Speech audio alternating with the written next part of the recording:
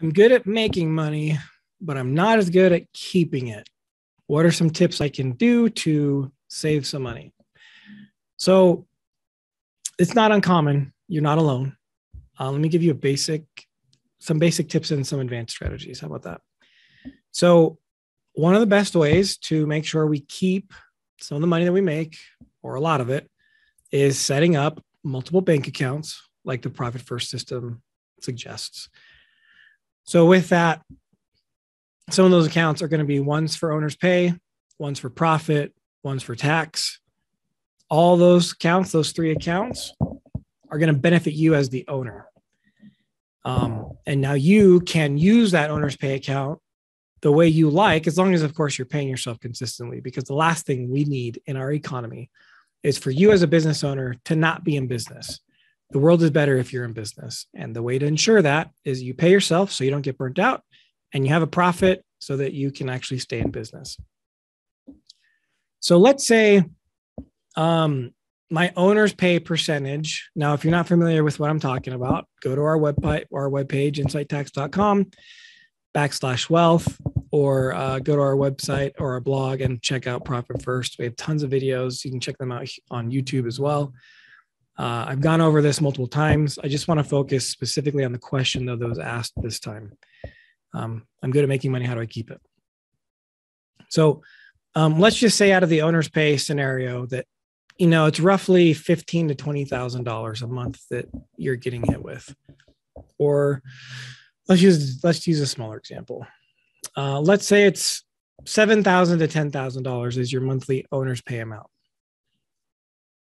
Let's say, though, that you, from a family standpoint, you, your spouse, your family, whatever that looks like, you've agreed that you only need $5,000 a month to live off of. So in that scenario, you would transfer the $5,000 a month, but that means this owner's pay balance gets accumulated over the years. One thing you can do, if that's the strategy that you use, which I'm suggesting is one of the solutions, if you're good at making money, but not good at keeping it, set a flat amount you're committed to live off of and ignore the excess, meaning you're ignoring the excess and not increasing your cost of living. Then at certain times, whether that's once a quarter or once a year, you take the excess amount and you put it towards some sort of saving vehicle, whatever that looks like for you, whatever your preferences are. That could be stocks, that could be retirement accounts, could be investments. Look, if you're buying real estate property, that's one way to save money because your money is in an asset.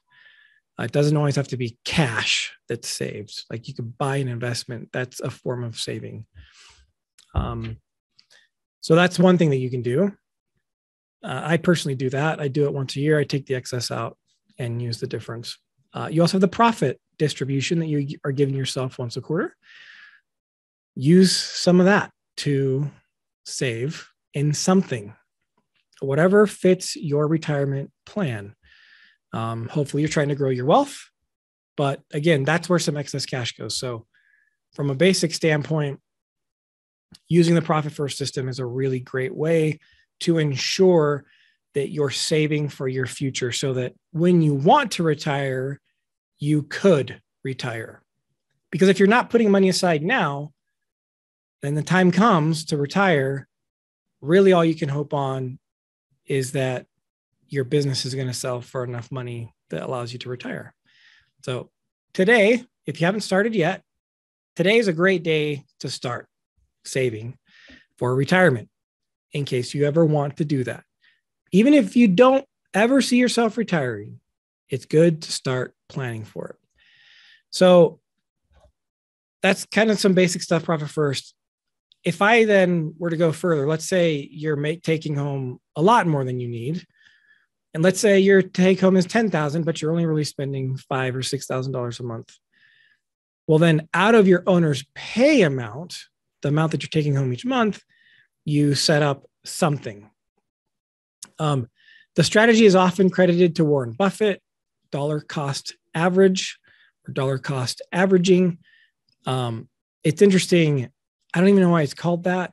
The premise is you're putting in the same dollar amount into an investment that you believe will grow in the long run, regardless of what that asset is worth at the time. But it's the same amount. So if, let's say it's $100, I commit to paying $100 into my stock account. Maybe it's the index, the S&P 500, which is pretty smart. I like that idea, to be honest with you. So you're putting $100 a month into the S&P 500, some sort of index fund. And regardless of the value of the S&P, you just $100. That's a strategy you could use. Again, it's up to you on what you're putting the money into. It's your wealth that you're trying to grow, but hopefully you are trying to grow it. And acknowledging that, hey, you know what, I'm not good at saving it. That's the first step.